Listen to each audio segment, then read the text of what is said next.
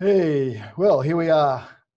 Festival, second week, and this is my favorite event of the festival. It's Incubator Night, and this is a chance to hear from the researchers that have taken some research funds from the Halloran Trust and done really exciting things.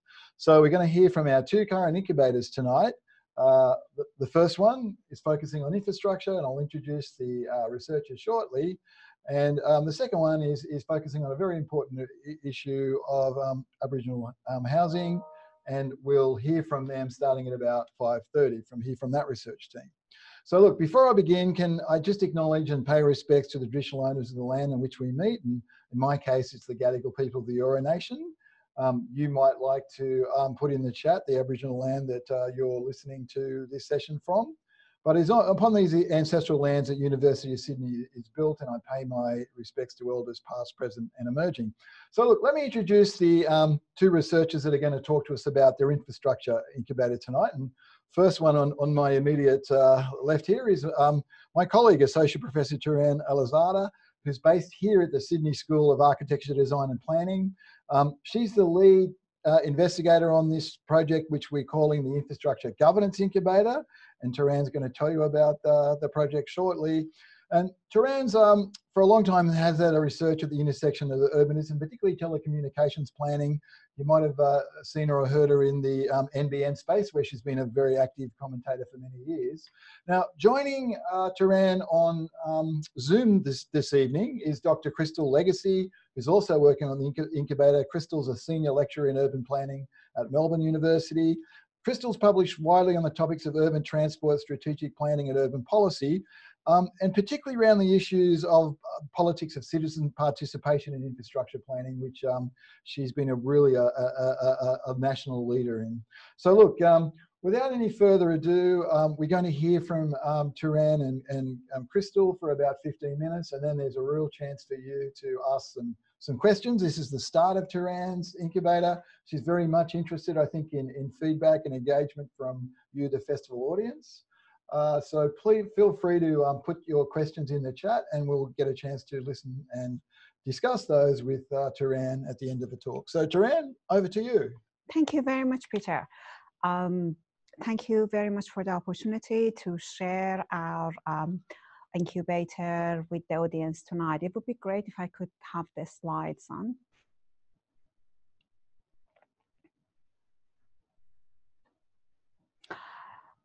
Thank you. As Peter mentioned, tonight I will be talking about the most recent incubator project funded by the Halloran Trust. And my goal for tonight is to actually articulating and describing what I believe that is a very timely research agenda, focusing on infrastructure governance at times of crisis. As Peter was mentioned, I also feel like it is important to acknowledge the traditional owners of the land that we are gathering on tonight. In my case, I live, work, and pretty much I have my life on the Gadigal land of Eora Nation. So my respect to their elders, past, present, and emerging. It's my great honor, and I feel like it's an opportunity to once again thank the trust for putting their trust in us with this amazing project. It's been a bumpy and long road, if you like, for us to get to this position, but I feel like everything that we went through got us to this position of having the most timely opportunity to talk about infrastructure and infrastructure governance. Infrastructure is always a very important topic. But when you think about the post-COVID time, when you think about the pandemic hit recovery and the very special role that infrastructure needs to play as a stimulus, it couldn't be a better time. In saying so, I'm very happy to be part of a multidisciplinary collaborative team. Yes, I'm leading the project, but it is something that wouldn't be possible without the support of my colleagues based at the University of Sydney, Monash, and also Melbourne University. I'm going to introduce them in a sec, but before that, I have to say that we have just started reaching out for industry partners. And we are very happy to report that Planning Institute of Australia, both New South Wales and Victoria branches, have already agreed to come on board as our official partners. We're very happy to have them on board and look forward to 3 years of constructive and fruitful collaboration. So, with my colleagues, as I said, we have some of the most outspoken and well-known people on the subject. Glenn Searle, Glenn is known to so many people who knew him via his work at here at UTS, then University of Queensland, and now at the University of Sydney. Lytton used to be at QUT, now at Monash. Crystal Legacy, and finally Rebecca Clemens, who is our postdoc. We are very happy to have Rebecca on board and look forward to work very productively together. Okay, so if we want to go back to the core of what motivated us to put this incubator together, there is no, sugarcoating around this. There's been at least 3 decades of, neoliberal orthodoxy, which has resulted in an approach to infrastructure as commodity, which is very much detached from the place's quality, detached from the people that it's supposed to serve, detached from its adjunct land uses. And as a result, there is a gulf between strategic plans and the infrastructure projects, and especially their deliveries. And the way that we understand it in this incubator, the most important challenge is that when you have that sort of approach to infrastructure, it is very unclear who infrastructure is supposed to serve or to what end. When I say what end, I'm talking about other global challenges that never go on hold. Things like climate change, things like, the increasing level of inequity and inequalities in our cities and regions. And what happens at time of crisis? When something like COVID happens, it only exacerbates all of these, pre-existing challenges. And yet there's been a lot of talk, in the media about the fact that policymakers should use this as an opportunity to, build, and future-proof basically us by making the right infrastructure investment. But the reality is that the right infrastructure investment is required, as certain types of infrastructure have stronger benefits, in assisting us in recovery and, bulletproofing our future. And if you want to know, what kind of right infrastructure I'm talking about, for us, there are, a set of criteria. To what end? Will we use this as an opportunity to have climate change ready future? And the sort of infrastructure that help us to decrease the level of inequity and inequality, basically something that helps everyone. And who's going to be funding it? Because if we are going to rely on private sector, doing the heavy lifting for funding, then we're going to end up with a lot of user pay kind of infrastructure that is not for all. And yeah, I acknowledge that there is a time, a scale, challenge here. You want short-term, basically benefit to the economy in terms of employment. And then there are questions around, larger scale interventions and whether they can make that sort of outcome. On that subject, I feel like I need to talk about the budget. The federal budget was released only a few weeks ago. The state budgets are, being released. Victoria is releasing their budget tomorrow. And if anything, I don't know about you, but from my perspective, especially when it comes to infrastructure, the federal budget was really underwhelming. And there is a reason that everyone is describing it as a business budget and not as an infrastructure budget. From our perspective, beyond the quantity of infrastructure funding, there is a lot of questions about the quality of infrastructure and what was not there. the absence of any basically attention to social housing, the absence of any kind of green infrastructure that can prepare us for climate change. These are the sort of issues that we cannot get over it. Yes, there was some sort of upgrade and maintenance mentality in the budget, which we welcome because they're very much overdue. But let's be honest, many of those construction jobs are also for men. So there is a gender issue to this kind of infrastructure approach. And last but not least, we found it very difficult to find any clear links between what was included in the infrastructure section of budget and what Infrastructure Australia has been advocating for years. We found it very difficult to see clear links between the priorities set by Infrastructure Australia, and let's be honest, that is their job, to show the priorities, and what was included in budget. On that note, I'll leave it to my colleague, Crystal Legacy, to continue the presentation. Crystal, you're on. Thanks, Torin. Okay, well, look, we can learn a lot from the past now, can't we? Learning from the past, here we are in a moment of recession. We use the word extraordinary, we throw it around without necessarily considering that the last time we had an infrastructure-led recovery was only about 10 years ago under the global financial crisis. Myself and many others wrote about that time. I wrote a paper called Infrastructure Planning in a State of Panic, and that's the concern at the moment, is that we are panicking and using discourse around creating jobs and returning to economic prosperity without really thinking through strategically what are we planning for and for whom, as Torin described. So there's a real opportunity here to situate infrastructure governance planning and strategic planning within a broader social, environmental, and economic and cultural context upon which we tend to leave as neutral when we do infrastructure planning. So there's a real lesson there for us. To our next slide, please. This is a timely research agenda. Of course it is. Here we are situated at a time where national governments, including our state budget, we're going to have the Victorian state budget delivered tomorrow, and it's going to be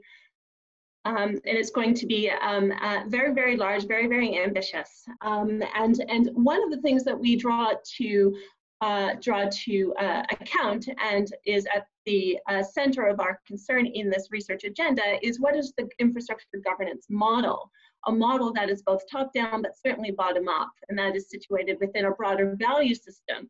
What is it we're trying to do, and how are we trying to shape our cities? We know, based on the great work of Diego Dodson, that infrastructure does lead the structure of our cities, and we want to contest that by thinking about infrastructure in new and different ways over the course of this project. Next slide, please. So what do we want to do? So we want to develop, so our aim is to develop an infrastructure governance model or models that minimizes the incongruity between infrastructure strategic planning and the delivery of that planning or that infrastructure for Australian cities.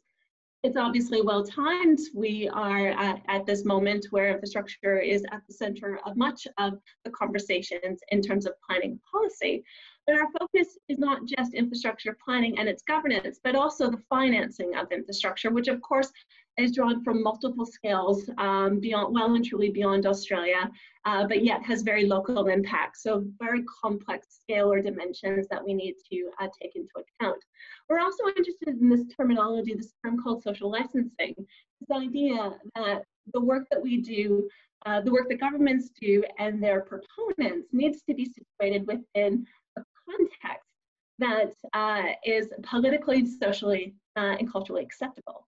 It is situated within a broader discourse and conversation about the future of our cities. Social licensing allows us to think about how that is acquired over the course of a planning process that extends from early visioning of strategic thinking all the way down to project planning into its very important local impacts. We're going to be answering this question and guided by this aim through a series of mixed methods, a systemic literature review that the fantastic Rebecca Clemens is currently working on in collaboration with us, key informant interviews with policymakers from all scales of government, community groups, planners, and the political elite, of course. This is case study based research that we're going to be, that's going to drive this research agenda, situated both in New South Wales and also in Victoria. And we're hopefully going to also undertake a citizens survey. Next slide, please. Okay, so case study selections. This is the really exciting part of the project. Now, this is an ongoing discussion. We really look forward to hearing from you and any input and ideas that you might have, but we see this as a multi-sectoral case study. We want to make sure that we don't buy into the silo mentality and see the infrastructure as only transport or as only housing or as only placemaking. We want to see it across the full remit of what might constitute planning. So it's going to be comprehensive in its reach. And we're also interested in this idea of bundled infrastructure. We're not just looking at one or two things coming together. We want to think about it at a scale and at a sectoral, but also at a precinct level. We're interested in placemaking and the creating of communities as well. Next slide, please. So here are just some visual representations of what bundled infrastructure might generate in terms of an imaginary. I'm just thinking about this photo here of Melbourne. The blue lines, those are cycling routes, the inner city and the inner north here in Melbourne. Bundling that together, that very quickly becomes a very exciting mega infrastructure project, which is not another new big toll road, which is something we like to build a lot of here in Melbourne. Next slide, please. So here are our research questions. So I won't read them out to you because I am very aware of time. But the first one here is, to what extent does strategic planning and infrastructure planning align with the actual delivery of infrastructure? And the second one is, how can strategic planning for infrastructure be better aligned? So to what extent, and then how can we do it better? And breaking that down through a series of sub-questions to help guide our inquiry. Next slide, please. So next steps, well, the next steps is to, well, conduct the research. Here we go. Very much to participate in a series of policy discussions, a series of discussions, very importantly, embedded in communities. That's something that I know myself I'm very committed to, as well as a conversation with all of you about where we can take this research in this very early part of our journey together. And I believe that's it for me. I think the next slide is the big question mark. Do you have any questions for us? Okay, well, thanks very much, Joanne and Crystal. That's very interesting. And yeah, just remind your viewers out there that this is the start of the project. It's been running for a couple of months now. The research fellows in place and has started work, but you know, there's a real chance to influence perhaps their directions, but also make some suggestions about such an important issue. And I think one of the interesting things we're going to hear from our incubator that's at the end of their process shortly. And they were looking at the question of housing for health, and infrastructure really turned up as an important issue for them, which will be part of their talk we'll hear shortly. But if we can just have a look at the chat, Andrew, and just see what we got in terms of some questions. Okay, there's people are telling us where they're from, which is exciting. But just wanted to talk a little bit about some questions that I actually got earlier in the day that came in when people were invited to register. And to around this first question, I found quite interesting. People wanted to know, there were two different questions, but they were sort of around the same issues. They wanted to know whether you were going to actually introduce an issue about the Aboriginal voice in infrastructure planning and delivery, because a lot of people are concerned, and particularly I think this question must have come from Melbourne with that road project and the issue around those very old trees.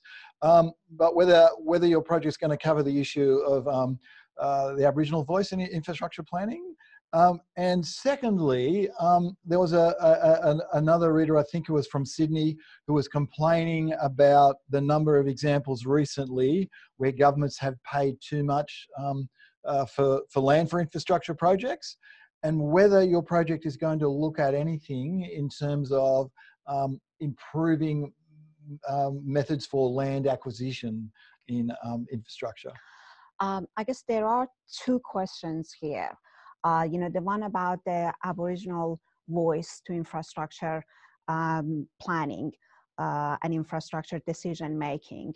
The tree tragedy in Melbourne was really shameful. I don't think that there is anyone anywhere in Australia, you know, in the government system that would defend it. Some may tell you that, you know, by their practical mind or practical standards, you know, by the time that they realized how big of a deal that tree was, it was too late to do anything about it. I mean, that's the only defense that you can really expect to hear. And that goes back to not just having an Aboriginal voice to infrastructure planning. I also think that it's about Aboriginal voice to a strategic planning, which should come before our, you know, even infrastructure decisions. We have had conversations among ourselves around those, you know, main questions, you know, to whom, to what end. And as part of our emphasis and dedication to both actually climate justice and social justice, I actually think that any planning decisions on unceded land needs to be accounting for a strong Aboriginal voice. There is no other way to get planning right on unceded land.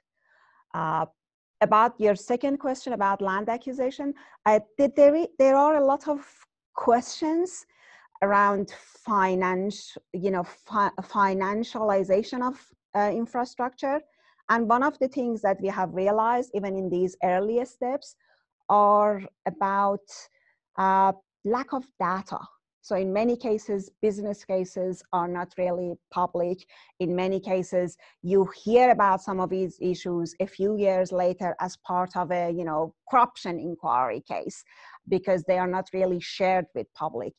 And I have to say that the financial planning part of infrastructure and its, you know, alignment or misalignment with the actual delivery and actual cost is definitely one of the three areas that we will be looking at in this project.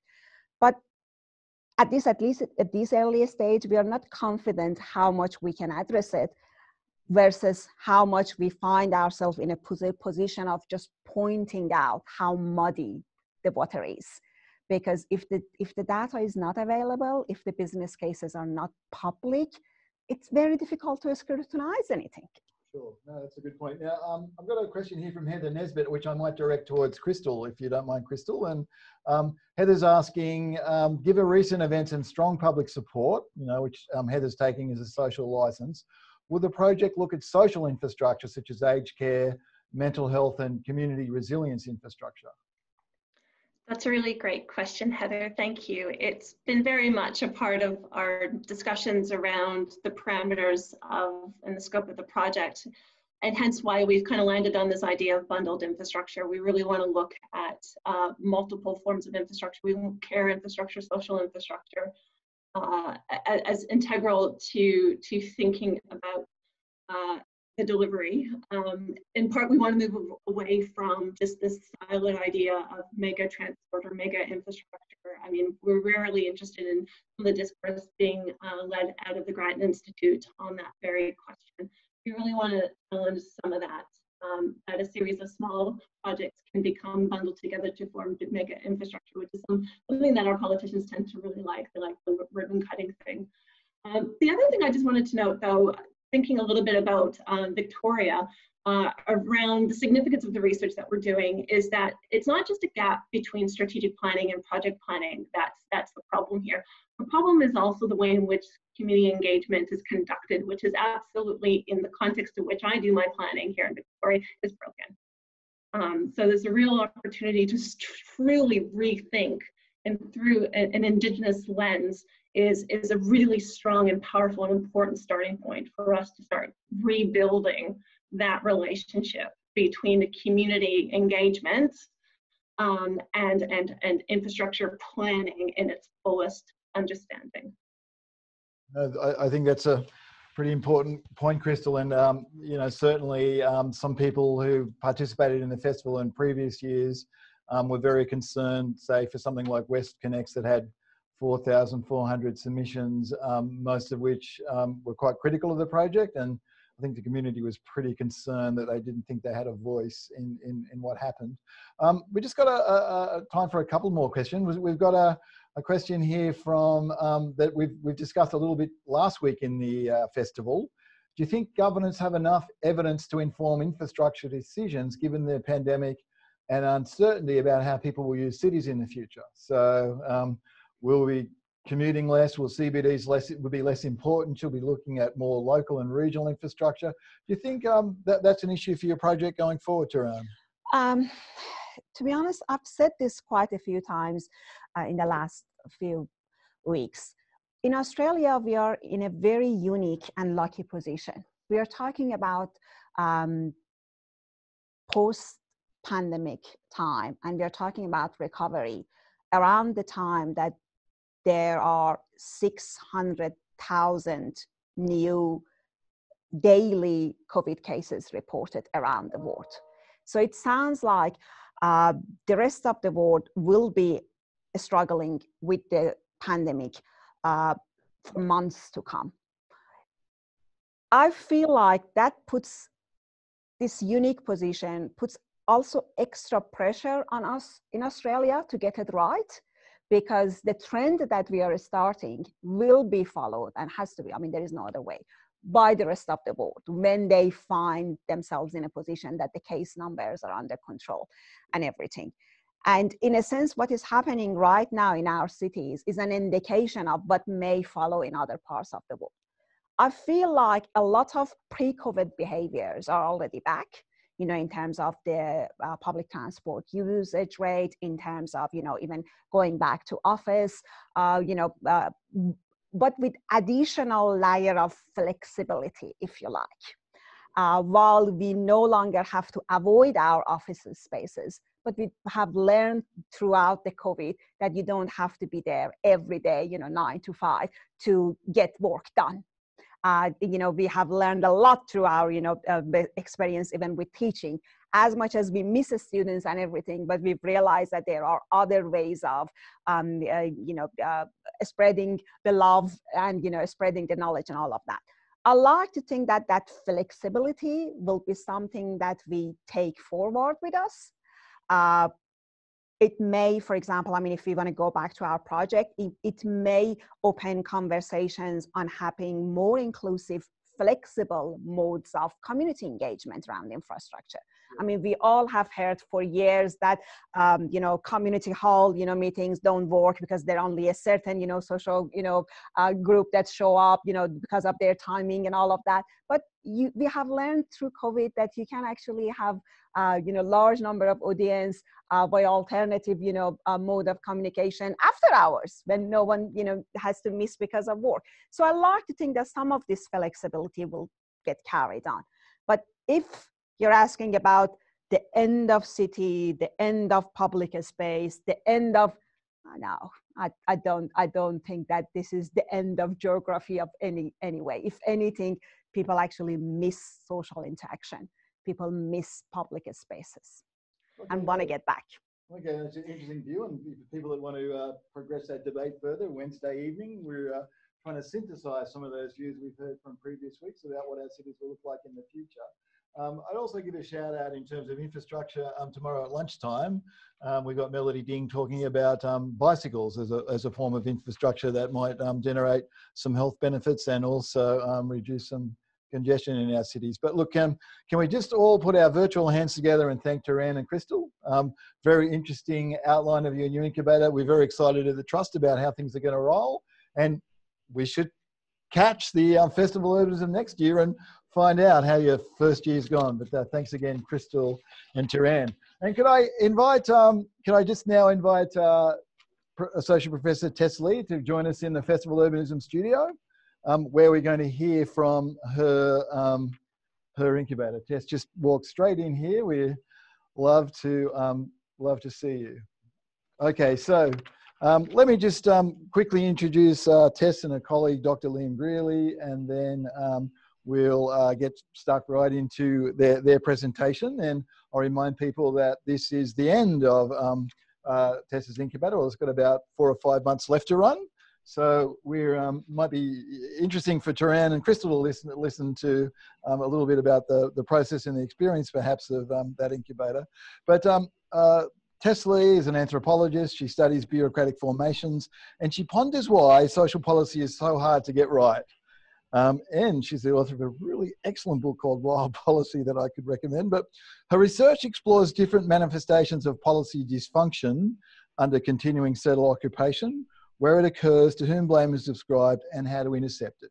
And very much her incubator has been around that interception role. She leads the Housing for Health Incubator in partnership with a not-for-profit organisation, Health Habitat. Now, also joining us, I think you're in Darwin at the moment, Liam. Probably doing more fieldwork. Never let a good researcher do some fieldwork in sunny Darwin. Liam's a postdoctoral research fellow in the Housing for Health Incubator. He's in the Department of Gender and Cultural Studies here at Sydney University. And his incubator research is focused on housing and infrastructure policy, hence the connection with Taran's work in regional and remote Australia, and also, interestingly enough, Southeast Louisiana. So the way we're going to roll is a little bit like the previous session. Tess and Liam have a short presentation. Really interested to hear what they've got to say in that presentation. Then we'll have a chance for questions at the end, and feel free to bang those away in chat. And we'll see where we get to. So if you wouldn't mind just sharing Tessa's presentation, Andrew, we'll get into it. I think that's the previous one. Here we go. Excellent. Deep Impact Takes Dry Work, Festival Urbanism 7. Great. Thank you, Peter. Can you hear me okay?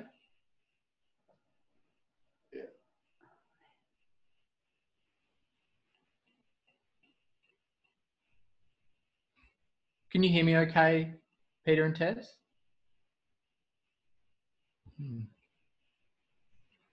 Okay, I'll take that as a yes. Okay, so Tess and I would like to acknowledge the traditional owners of the country from which we speak today, the Larrakia people in Darwin and the Gadigal people of the Eora Nation in Sydney, as well as the First Nations people on whose country our fieldwork has taken place. We pay respect to leaders past, present and emerging for their effort to respond to ongoing occupation on land where sovereignty was never ceded. We'd also like to note that, as Peter said, this is our final opportunity to present the work of the Housing for Health Incubator, and that this is a talk written in part to describe the importance of the Henry Halloran Trust's investments. So in the push by universities to prioritise impact, a key truth is often submerged. Deep impact takes sustained, dry, and often invisible work. Discussion of impact's twin, engagement, similarly understates the undramatic and time-consuming work required to effect change. It also neglects the importance of the seemingly pointless. Pointlessness, as in not done for research points, is key to authentic impact. The C words that now populate university discourse, collaboration, co-development, co-design, community consultation, and so on, are politically irrefutable. Take the term co-design. According to Emma Blomkamp, while this concept offers some innovations when in-depth partnerships are involved, in its more loosely defined application, to quote, any type of collaborative or participatory activity, almost everyone seems to be doing it, end quote. But even the most well-intentioned co-design processes can potentially be little more than playful inclusion exercises. Developing analyses that are radically contextualised and creating pathways for research to impact messy and unequal worlds requires trust and engagement. These take time to build through forms unrecognised by official impact registers.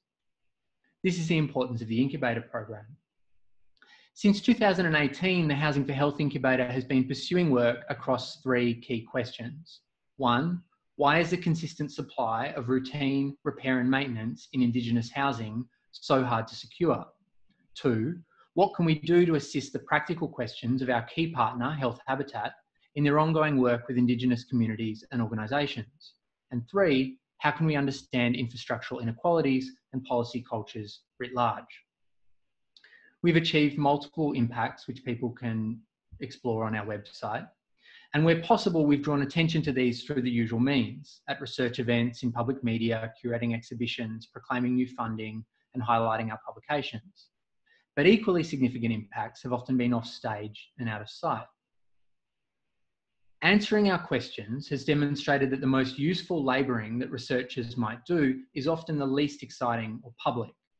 This is labour that crawls through data that can be hard to decipher, uncovering legislative detail that protects government departments from service obligations, SLAP maps that identify where infrastructure and amenity is and isn't planned, and service records that convey how corroding health hardware is or isn't responded to. These are just some of the items that must be tracked down to understand how infrastructural pasts determine present and future possibilities. These interrogations rarely provide the pleasures of ground-up research, reproduced subsequently as partnership tales from the field. Even so, we argue that such efforts are a key means by which academics can use their skill sets and professional status to help unwind forms of settler administrative damage, and a key benefit of the Incubator program.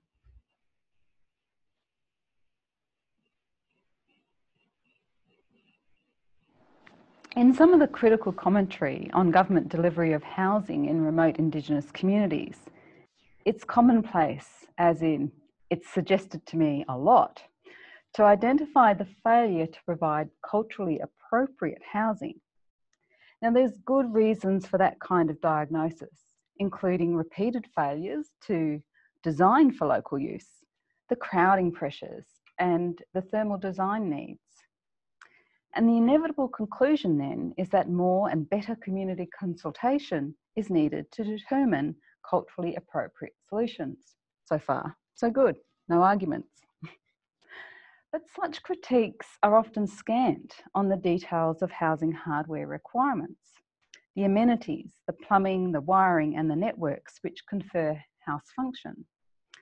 And they're quiet on how something like good design may generate solutions that are so bespoke that they're later hard to maintain. They don't tell us about the processes involved in altering government housing tenders, or questions of expertise or labour or logistics. Yet these mundane issues we've found in our research are at the heart of housing design, degradation, and restoration. So our work took something of a different approach.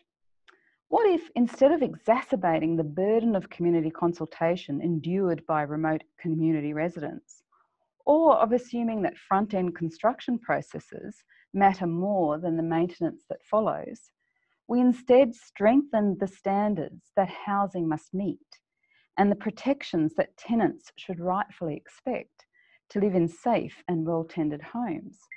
What kind of work does that take?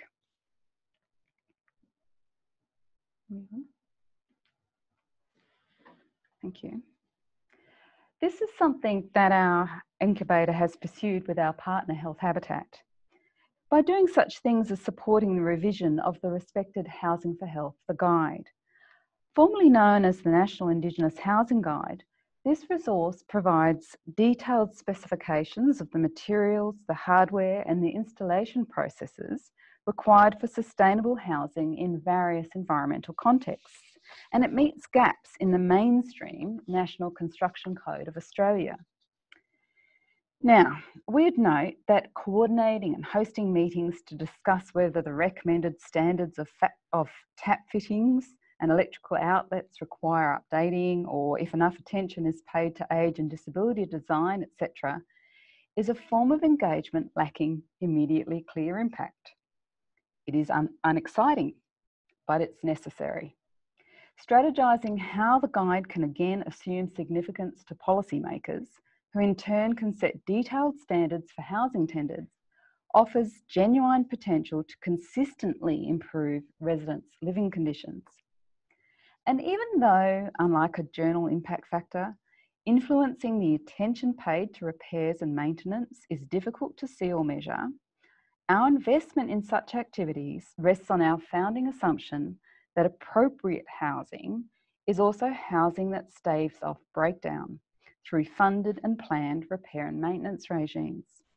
And we've achieved this by assisting Health Habitat's Housing for Health methodology to become embedded in government refurbishment programs, such as with the Northern Territory's government's new preventative repairs and maintenance scheme. So this invisible work is also work that the incubator has facilitated, and what we're saying is we think it's actually going to improve the lot of households across Australia, but it's not something that we can punch out for a track record or on a CV. Over to Liam. Undertaking research only in the pursuit of university recognition is, of course, not the point. True impacts are the shared achievement of diverse coalitions, of courageous tenants, their advocates, sympathetic public servants, activists, industry allies, and motivated researchers. While grant and ethics applications require conventional outcomes promised prior to any investigation, legitimate revelations and an understanding of what to do with them emerge through relational work, where policy is understood as both the problem and a tool to leverage solutions, one of many. Nor has our relational work typically been so technically focused or even directed towards obviously practical ends. The value and privilege of the incubator model that the Henry Halloran Trust has supported has been the capacity to pursue inquiries and collaborations without the demand for immediate impact.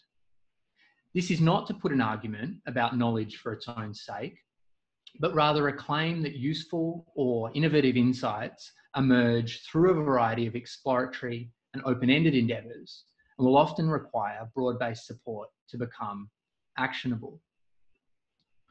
To illustrate, our collaboration with the artist collective Snack Syndicate began and continues as a reading group called Infrastructural Inequalities.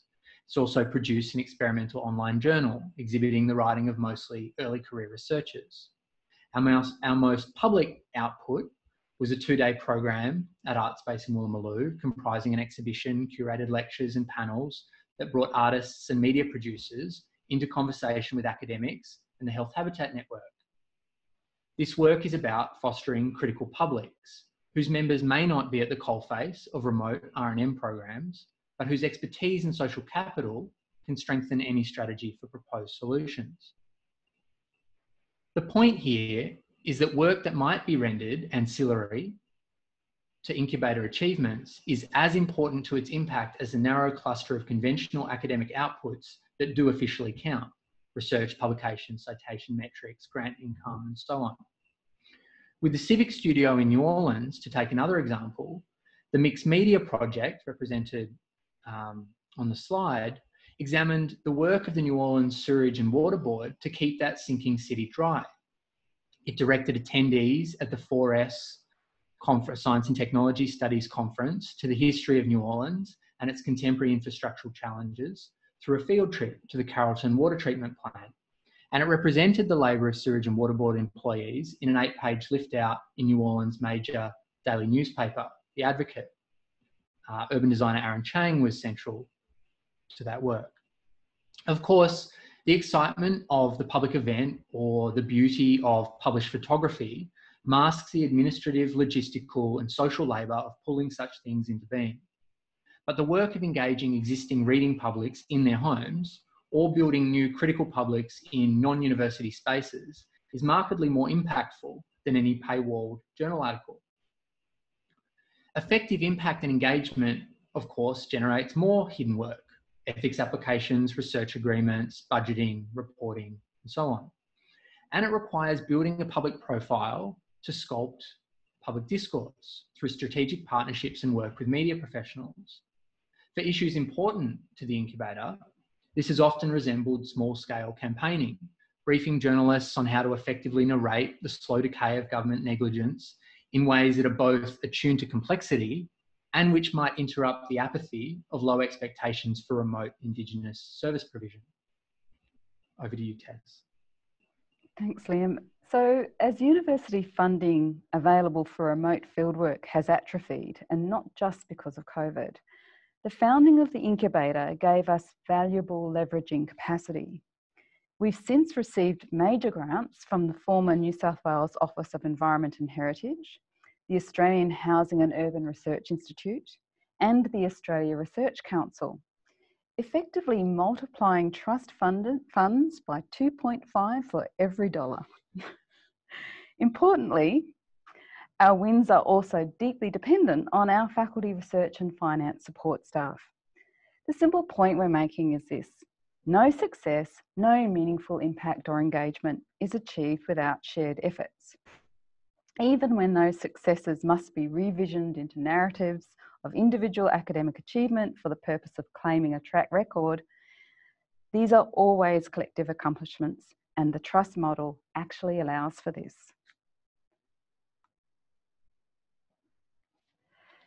For another example, in 2018, the incubator responded to calls to investigate a water contamination incident in Borroloola in the Northern Territory.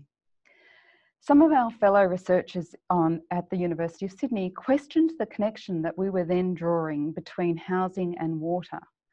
Because these are distinct policy fields and activist networks that are not typically thought of together, people thought we were being a bit odd. This research, in which our colleague Kirsty Howie is also central, would in fact lead to all 4 Northern Territory land councils calling for a Safe Drinking Water Act, and to the establishment of new ministerial portfolios for Indigenous essential services and water security. Now, we couldn't have forecast this, but we knew enough to understand that water security is key to safe and healthy housing, and so we persisted with these off-topic interrogations.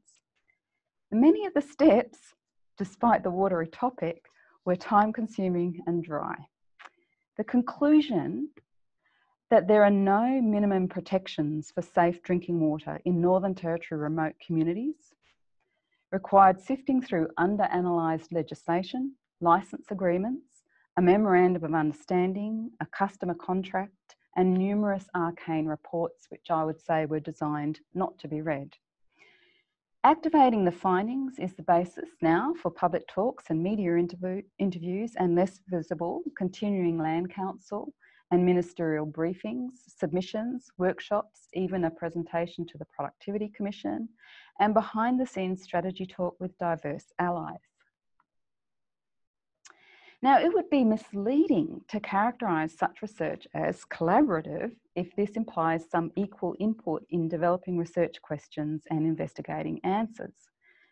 Where it has concerned regional and remote Indigenous communities, our work has been underpinned by deep, authentic existing relationships with residents and the expertise of relevant service providers, but the truth is neither group has consistently contributed to what we might claim as outputs. Instead, and I think this is important, what we're stressing about the liberation of the incubator model, we've often assumed the role of strategic allies at the request of partners with different skills or time pressures. Now, for the artist Miriam Charlie, who you're seeing on your screen, this meant we secured a Northern Territory Arts grant for her to photograph Borroloola housing. For Civic Studio in New Orleans, whose work you saw earlier, it meant supporting the development of a participatory framework for that collective. And for Health Habitat, it's meant acting as their research advisor and quietly connecting that NGO back into new government programs, and otherwise applying our skills as knowledge and policy brokers, including by calling in other experts as needed, sharing the expertise, not being selfish about it. So the work that needs to be done is not always the visible work, noted for collaborations.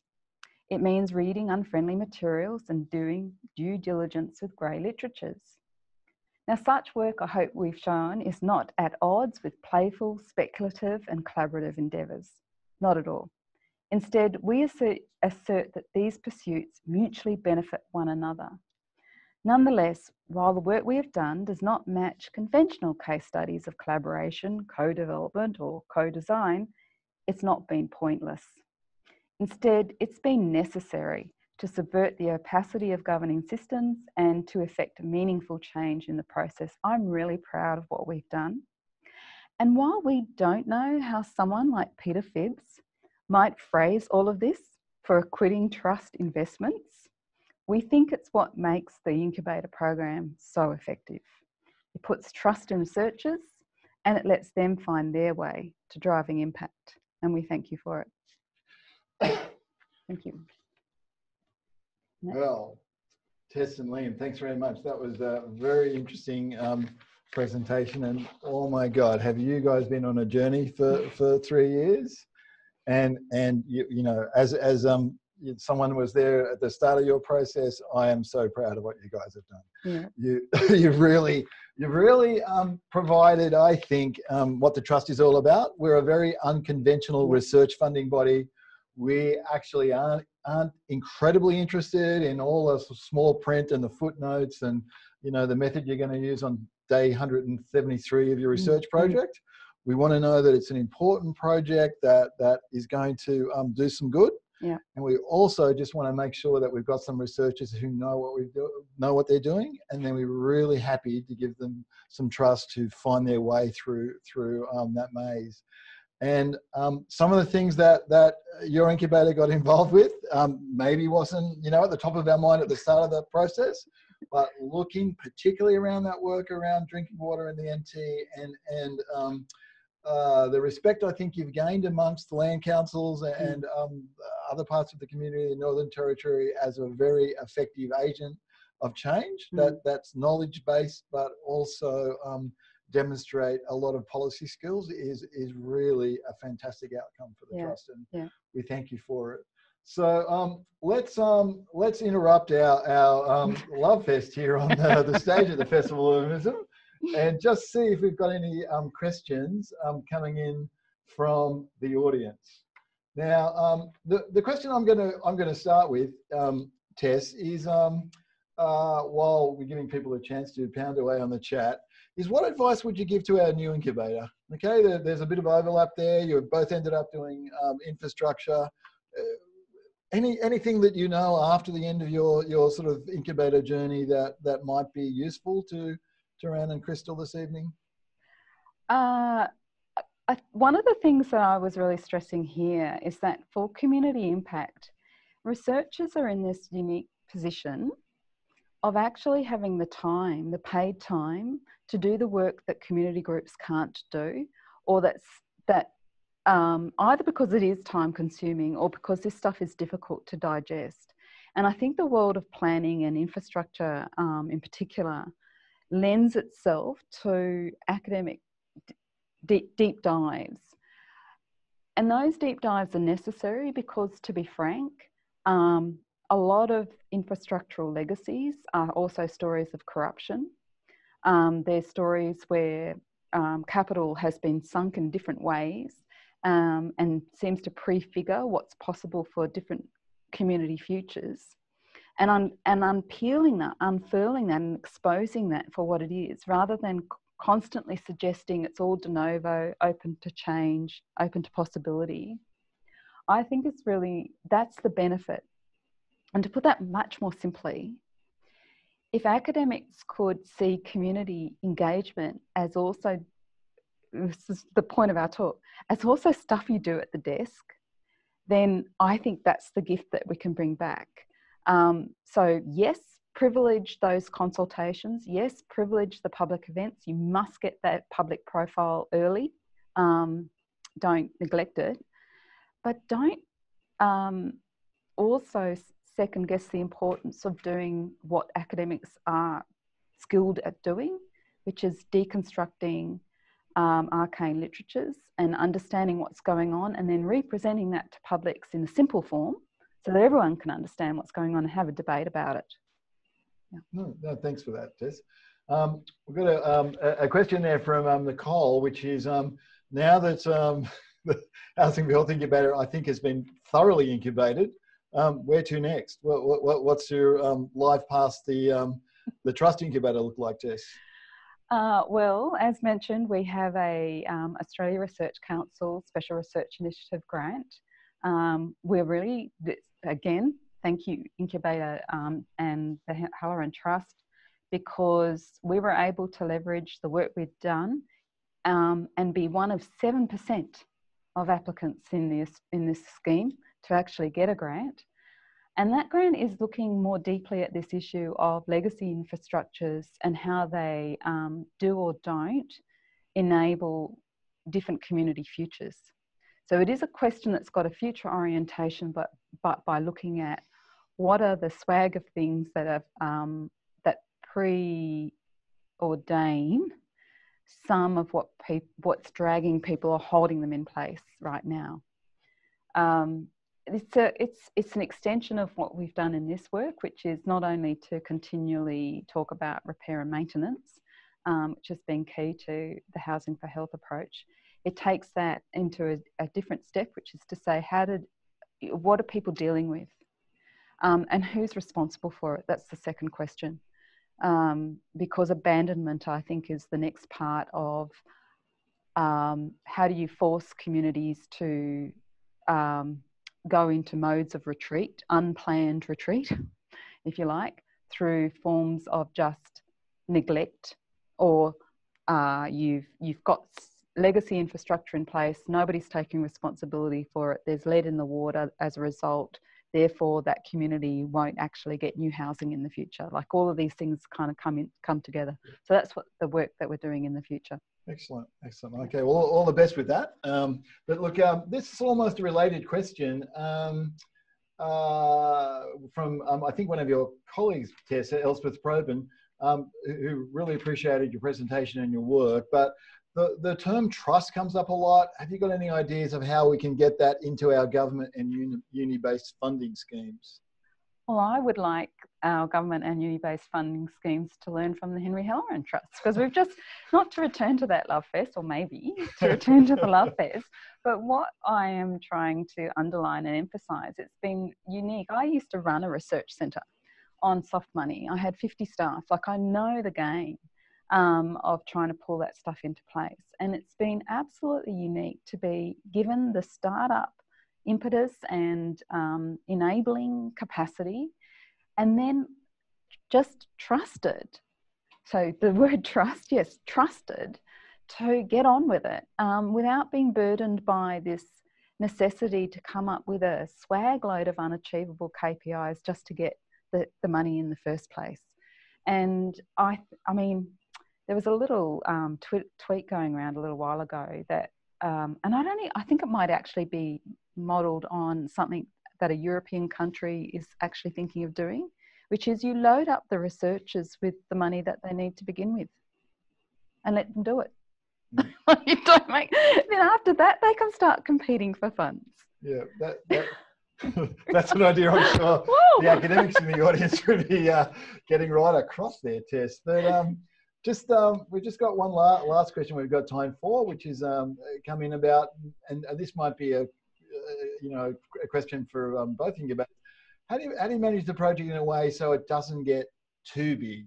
You know what I mean? Like, there's lots of worthy things, I guess, you could be doing in the Housing for Health space. At any point you sort of feel a bit overwhelmed, Tess, and you thought you might be biting off more than you could chew in your incubator? Every single day. So I'm going to. I can see Liam grinning and nodding. So Liam, do you want to take that one? Apart from overwork, I think. Look, I mean, really practically, insofar as our project extended from thinking about housing to thinking about the intersecting infrastructures on which safe housing depends, I think we have sort of cordoned off our focus to attend to debates and histories around water infrastructure, and have done much less on other things that we might have been reading, energy infrastructures, waste infrastructures, that are equally important and we've probably dabbled in. I think it has become bigger, or certainly different to the original, application that I wasn't a part of and that Tess wrote up. Certainly there's been more emphasis on work in the US context, but I think that, one of the benefits of the incubator, contra many other grants that have much shorter timeframes, is that you're able to do that comparative work that pays dividends that aren't immediately evident. So, when you're talking about Indigenous housing or anything in remote communities, one of the key lessons that Health Habitat has shown all through their work for the last 3 decades has been the reason houses fall apart is not about tenants, it's about insufficient repair and maintenance. And in a similar way, debates around remote communities and the failures of infrastructures often get framed as, you know, the challenge of remoteness rather than all these other factors that contribute to failure, which are about particular populations being served, which are about tenders, which are about logistics, and looking at other contexts that aren't remote in the same way and finding how those things are similar and different, as well as like what are effective intervention strategies and tactics, has been really useful. So I think you sort of have to let it get too big and then pull back in, and you just jettison some stuff that you started and will never get to finish, and hopefully you get another grant and, you know, keep your career ticking along.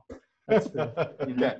Very important to keep your career ticking along, Liam. But look, that's all we've got time for in the Incubator studio. But can we put our virtual hands together for Tess and Liam? That was a really interesting presentation, and I'm really excited as someone that sat in the room with Tess.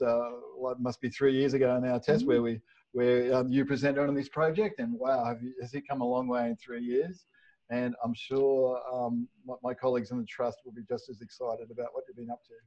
Anyway, that's all we've got time for at Incubator Night. Can I just give a shout out to the future events of the Trust? We've got an excellent panel on Wednesday evening, and on Thursday, we've got the 8th annual Henry Halloran lecture, where we're hearing from Ian Mulhern, looking at the exciting issue of housing policy. I hope you can join us then. Everyone have a very good evening. This is over and out from downtown Festival Urbanism.